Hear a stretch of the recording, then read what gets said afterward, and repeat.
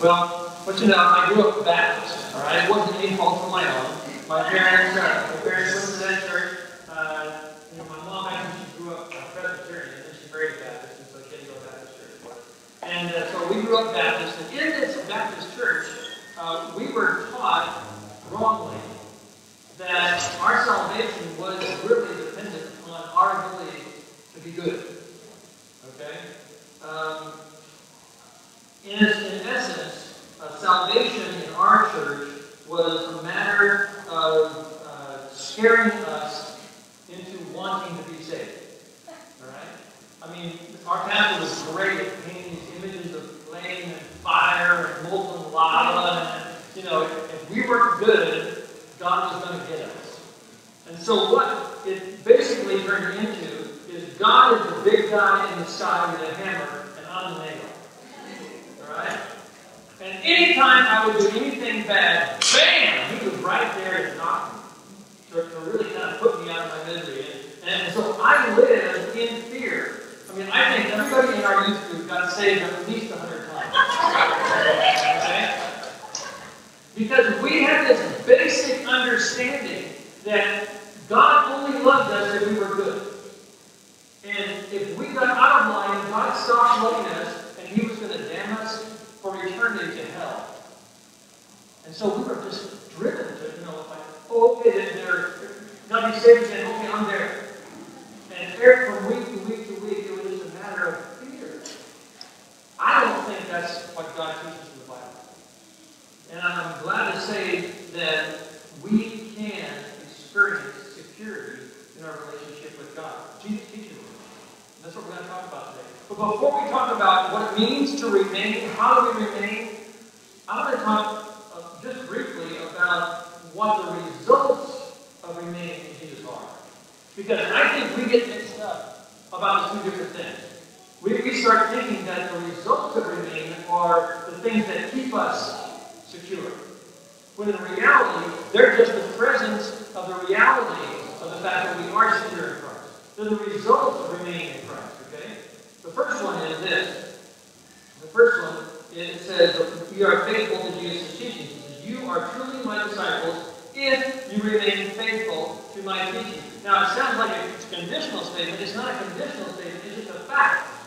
If you are remaining in me, you are going to obey my teaching. That's going to be a natural response, a natural outgrowth of remaining in Christ. If you're in Christ, you're going to be obedient. It's going to happen. All right? John Piper says this. He says, a transaction with Jesus in the past that has no ongoing expression in our lives is basically a false transaction. When Jesus said, you are truly my disciples if you remain faithful to my teaching, he meant that if we don't abide, we're not truly his disciples. Now, it can sound like, oh, okay, so my security is dependent upon my obedience. It's not true. The truth is, when you abide, there's going to be this natural response of obedience. Okay? Don't get mixed up. Now, the second thing that is a result of remaining in Jesus is that we produce much fruit. In John 15, it says this, I am the true vine, the grapevine, and my Father is the gardener. He cuts off every branch of mine that doesn't produce fruit, and he prunes the branches that do bear fruit, so they will produce even more. Now, I didn't notice this before. I'm telling you, you really start studying. You look at verse 3, it says this. Interesting. He's talking to his disciples, and he says this, you have already been pruned and purified by the message that I gave you. Now, I was raised to believe that, oh, this pruning thing, he's going to do all the time, he's going to lock. And there's a possibility that if you're not good, he's going to cut you completely off. He's going to throw you in hell. Whoa! So again, I was petrified, and I was forced to believe that unless I was obedient, I was toast. Okay? And this says just the opposite. It says, you've already been pruned. You see, the pruning for a believer happens at the moment you put your trust and faith in Jesus. When you say, yes, I believe that Jesus died for my sins, you've been pruned. All of the bad stuff, all of the It's gone. It's thrown into the fire. Jesus died on the cross to pay the penalty for your sin. So at that moment that you trust Jesus, that He's forgiven of your sin, you're pruned. And what does it say? You've been pruned and purified. It's a done deal. Okay? It's a done deal. So then He says, remain in me, and I'll remain in you. Again, it's not a conditional statement. It's a statement of fact. You've been pruned. All your sin has been taken away forever. You are purified. Now just stick. Just keep believing that. All right? So, now let's fast forward. He says, now remain in my love. When you obey my commands, you remain in my love. Just as I obey my Father's commandments and remain in His love. He says, I told you these things so that you will be filled with what? Fear? No. So you'll be filled with joy, the Bible says.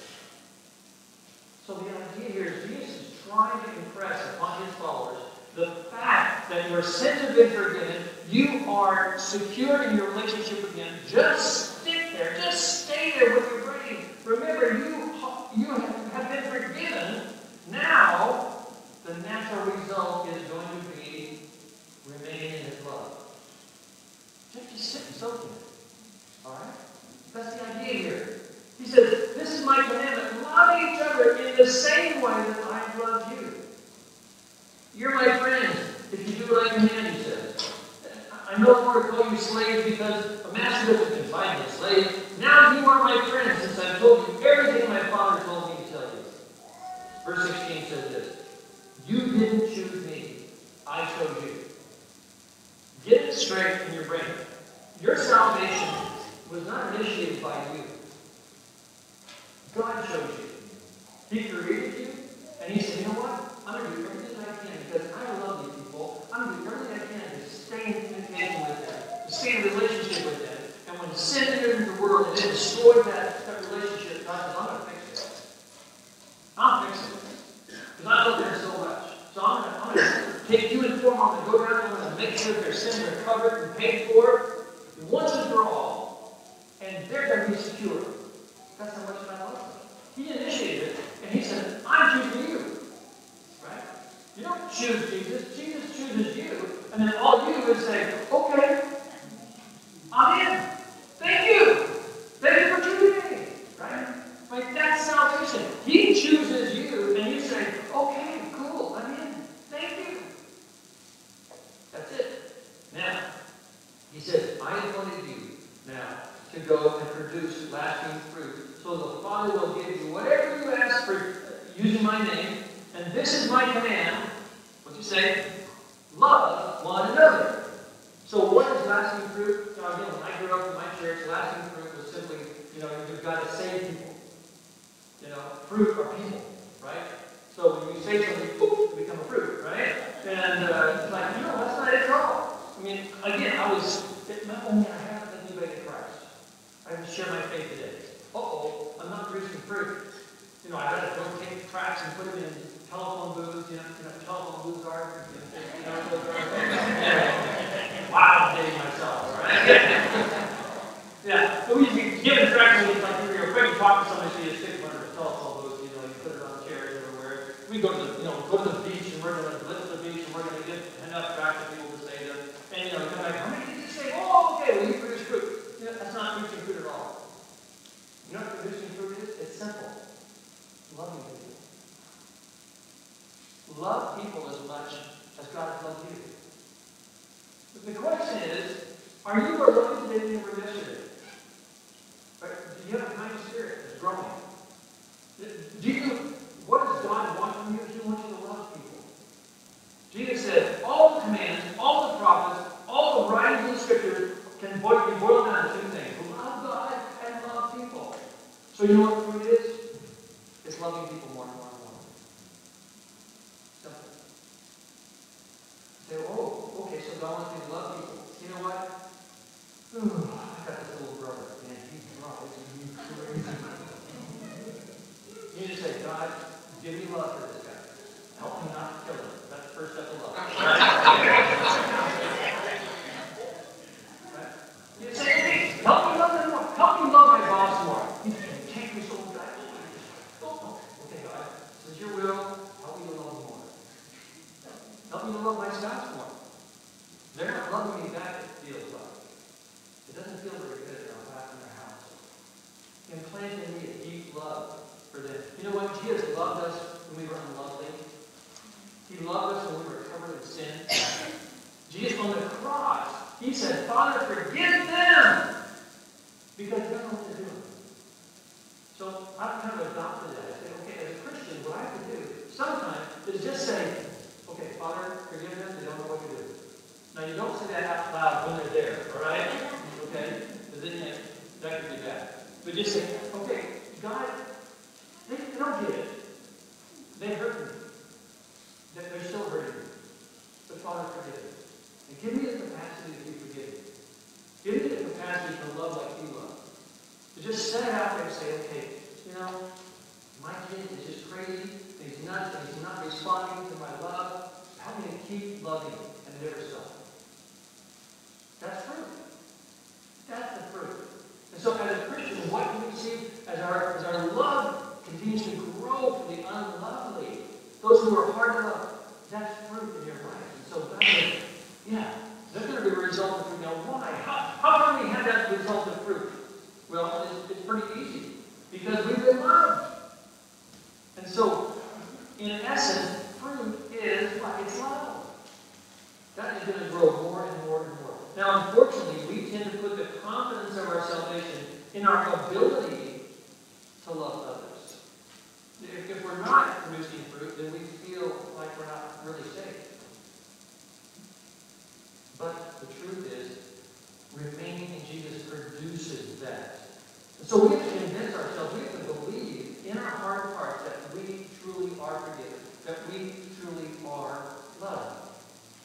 So how do we remain in Jesus? Okay, now we're coming to it. It's not by obeying Jesus' commands, and it's not focusing on bearing the fruit of love. That's not how you remain in Jesus. Obedience and bearing fruit is a result of remaining in Jesus. So, how do you remain in Jesus? Here it is. Remaining in Jesus simply means this. It means trusting His teaching about how much God loves you. It means continuing to believe moment by moment that you're loved, that you've been given eternal life, and you're never ever going to perish. It means believing that no one and nothing can ever take you away from Jesus. No one's going to be able to snatch you away from Jesus. Period. Now, if you don't believe that, okay, we've got to go to some other scriptures. Again, Jesus is talking. I love this scripture. It's in John chapter 10. It says, my sheep listen to me. I know them, and they follow me. Here it is. Underline if you don't have it underlined yet. I give them eternal life. They don't earn it. I give it to them, Jesus says. And they will what? Say it out loud. Never perish. Jesus said, I'm the one who gives eternal life. And if I give it to them, they're never going to perish. He says, no one can snatch them away from me. For my Father has given them to me, and He is more powerful than anyone else. I love that. This is Jesus saying, my dad's bigger than your dad. Right? I mean, nobody is tougher than Jesus' dad. And He's got this. Nobody is getting it. My dad was so strong. Okay? He had polio. And so his legs were kind of withered and stuff, and he had trouble walking. But from here up, he was like Charles Atkins, man. And God, he had a grip. If you ever shook his hand, you better be ready.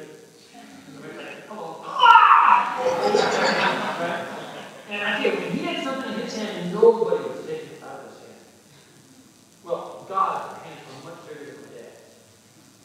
Right? And Jesus says, my dad's got this. No one, nothing is ever going to take away anything that God has given to Jesus. There's no one who's going to be able to snatch you out of God's hand. And I and the Father are one on this. We're together on this thing. Now, 1 Peter 1, 3-9 says this. It says, all praise to God the Father of the Lord Jesus Christ. It's by His great mercy that we've been born again. It's Him and His action, not us. Because God raised Jesus Christ from the dead. Now here's the important part. Now we live with what? Great fear? No. Now we live with great expectation. And we have a priceless inheritance, an inheritance that is kept in heaven for you, pure and undefiled, beyond the reach of change and decay. And through your faith, what faith is just believing and trusting, God is protecting you by His power until you receive the salvation. This is bedrock Christianity, folks. Satan wants you to believe that your salvation is dependent upon your performance. Okay? It's not. It's dependent upon Jesus' performance on the cross. He died to pay the penalty of sin. It is gone. It is gone. Past, present, and future. And your salvation is secure. Don't let anybody tell you it's not. Believing is trusting in the truth of what Jesus said.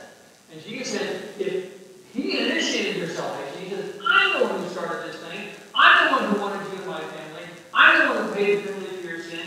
You are forgiven, and if you say yes and just believe it, you're secure.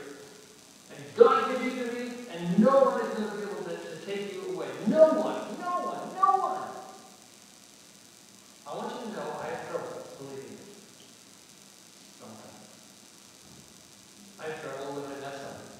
When I do something that's wrong. When I'm not very loving. Satan keeps saying, oh yeah, see there? You know, because you're not obedient, because you're not loving, you must not be a Christian. It's down. Down. We've got to get that off the table. You say, you know what? You know, when I do that stuff, you know what? God has forgiven me of that. While I was still a sinner, Jesus died for me. He wiped the slate clean. And now I have to, when I sin, what I confess. You know what the word confess means? It means agree with God. Say the same thing about your sin you committed as God said. What does God say is wrong? So when I do something wrong, instead of, you know, getting insecure, I say what God says about that sin. He says, yeah, that was wrong. But He also says, you know what? It's forgiven. This is why Paul in the New Testament, he says, so do what? Sin more, so grace can abound more? He says, no. But he says, get the picture. When I sin, it actually reminds me that I'm forgiven. So when that sin happens, you go, oh, how could I do something so out of character with the new person that I am? So Paul says it's because we're still attached to this old body. And as soon as this body is dead and gone, God's going to renew us in a way we're not attached to this sinful body anymore. We're not going to struggle with that issue.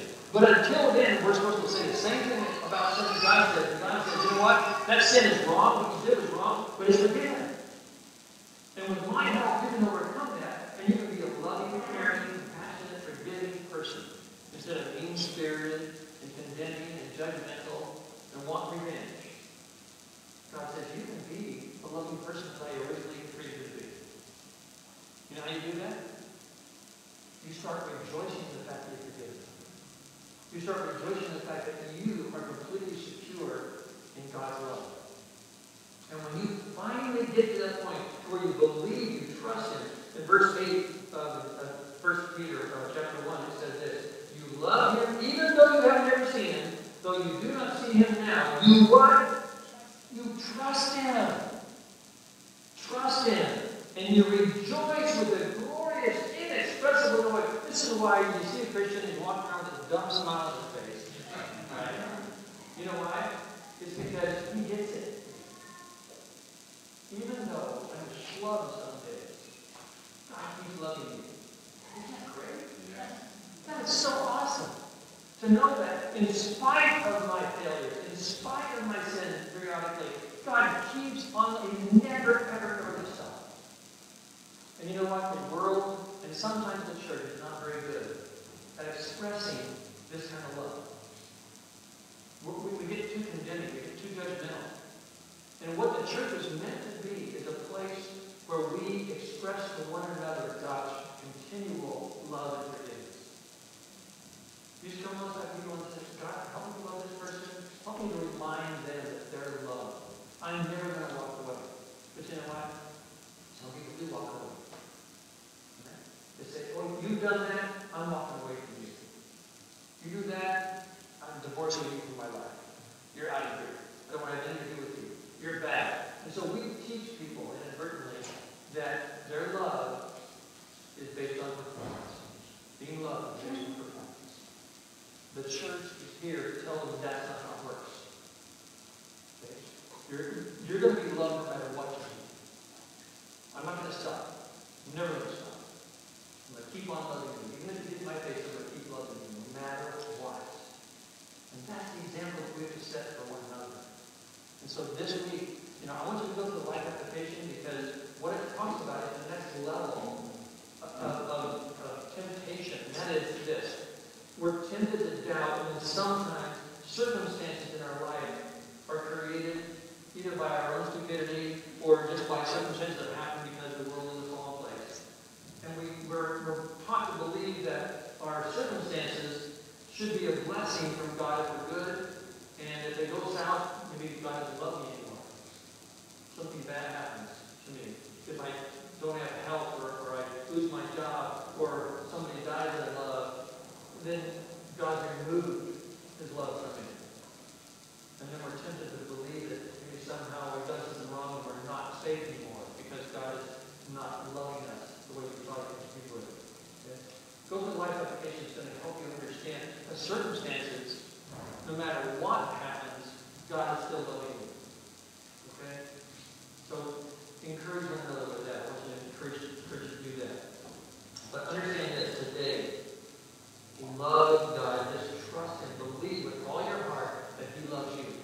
That's abiding in Christ. And when you do that, the natural response, you're going to say, God loves me so much, he's forgiven me so much. Yes, of course I'm going to do what he wants me to do. Hello? And I'm going to love people the way that I've been loved. It just makes sense. Right? Cool. Let's pray.